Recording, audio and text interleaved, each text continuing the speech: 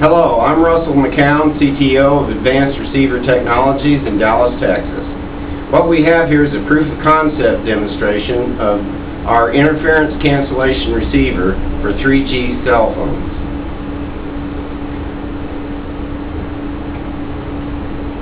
A well-known limitation of all cellular systems is intercellular interference. The large and rapidly expanding 3G network is no exception. At any one time, a handset is typically in range of 2 or 3 base stations or cell towers, but the user is only interested in the signal from one base station. The signals from the other base stations become interference that limits the data rate to the user and the overall network capacity. Our solution to this intercell interference problem is an advanced receiver called a single antenna interference cancellation receiver, or SAIC receiver. We are building this receiver as a hardware subsystem to be integrated into a baseband chip. The baseband chip is the primary communications component of handsets or laptop data cards, etc. The drawing on my right is a functional diagram of our test setup in the SAIC receiver.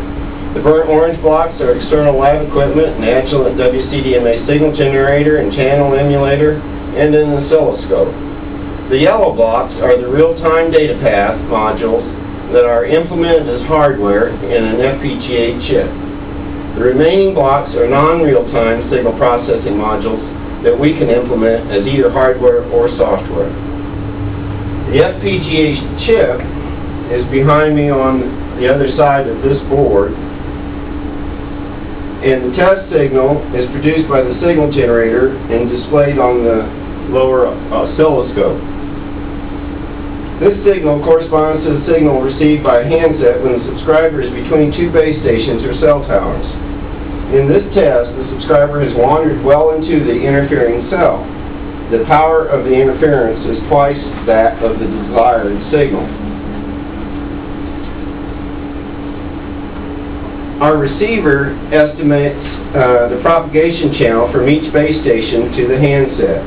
The display on the bottom of the center screen shows the channel estimate for the 2 signals.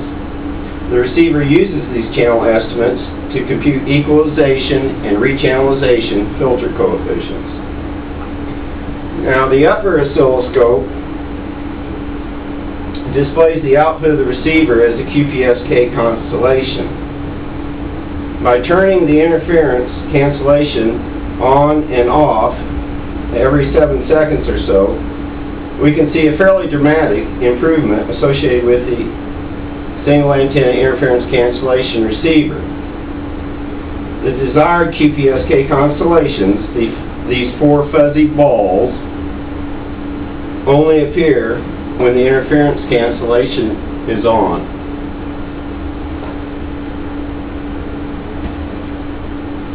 It's off, and that's on.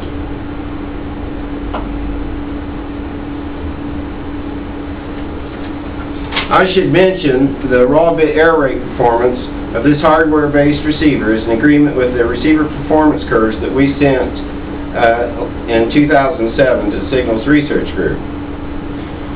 Based on that data, Signals Research Group performed an independent evaluation of the impact of our receiver on user data rates and network capacity. The results of that analysis are detailed in this white paper, the ART Interference Cancellation Solution, quantifying the impact on individual user data rates and network capacity. That's you can get to on our website. The ART SAIC receiver is essentially a no-cost solution to the intercell interference problem. It provides a greatly improved user experience and doubles the capacity of existing 3G networks. Thank you for your time.